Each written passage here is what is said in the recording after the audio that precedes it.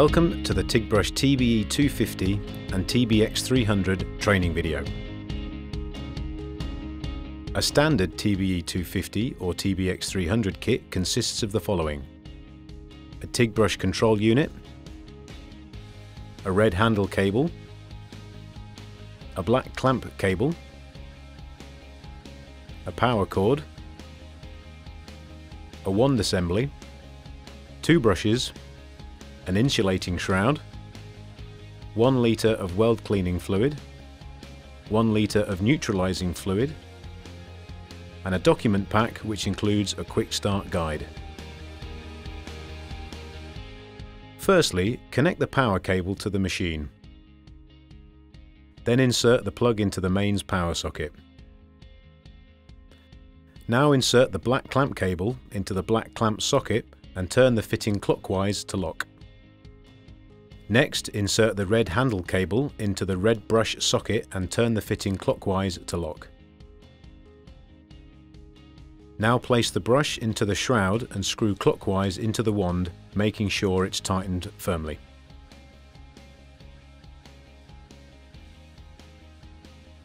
It's extremely important to ensure that the insulating shroud is fitted over the brush at all times when using the TIG brush.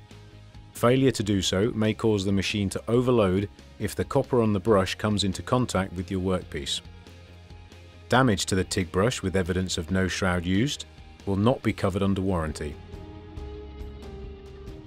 Finally, screw the wand assembly clockwise into the handle until tightened firmly.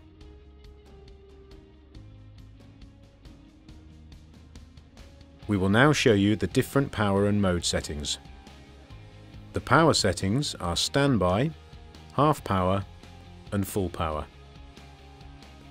The mode settings are clean, restore polish and mark. And did you know the TIG brush will passivate on both the clean and restore polish settings? Turn on your TIG brush.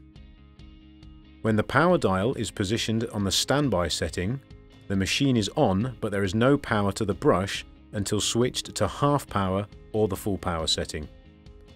Illumination of the green LED indicates that the machine has power to the brush for selection to either clean, restore polish or mark.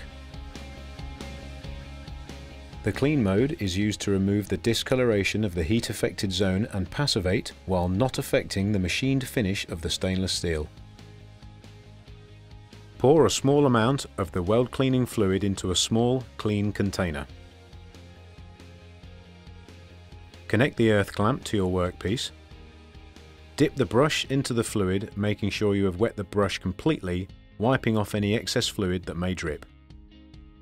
Place the brush tip lightly onto the heat affected area and using small circular motions, work your way over the heat affected area to be cleaned and passivated. Then rinse thoroughly with clean water and neutralize if necessary. Here's a helpful hint for better results and longer brush life: don't press hard. For greater efficiency and speed, only use the tip of the brush. In this video, the brush is lightly touching the workpiece.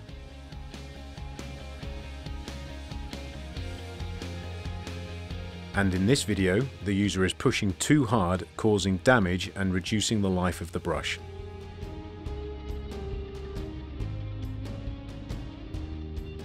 The Restore Polish mode is used to polish and passivate stainless steel up to a mirror finish when using TB25. To polish stainless steel welds, ensure the mode dial is switched to the Restore Polish setting.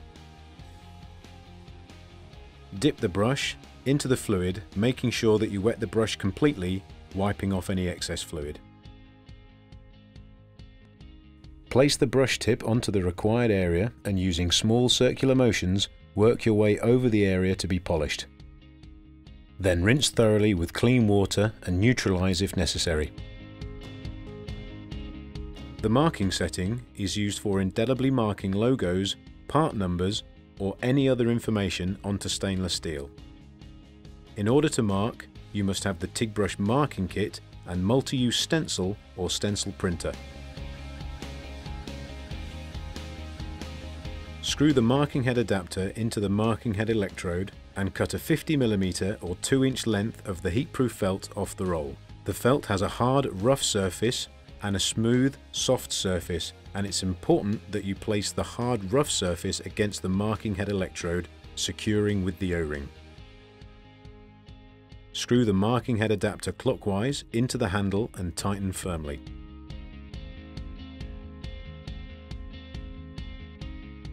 Place your heat-resistant marking stencil on the area to be marked. Secure with masking tape to stop the stencil from moving during the marking process. Connect the earth clamp to your workpiece. Pour a small amount of TB90 marking fluid into a clean container. Make sure your mode dial is turned to the mark setting. Dip the marking head assembly into the marking fluid, ensuring that the felt is wet, and run the marking head over the stencil with slight pressure for between 8 and 10 seconds, making sure you've run over every part of the printable area.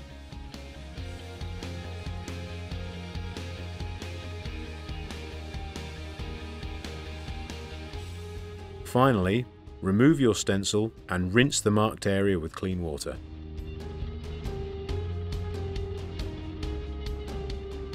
The Restore Polish setting can also be used for etching logos, part numbers and any other information onto stainless steel. Set the TIG brush to full power and restore polish. Dip the marking head assembly into the etching fluid, ensuring that the felt is wet, and applying slight pressure, run the marking head over the entire printable surface of the stencil for no longer than 20 seconds.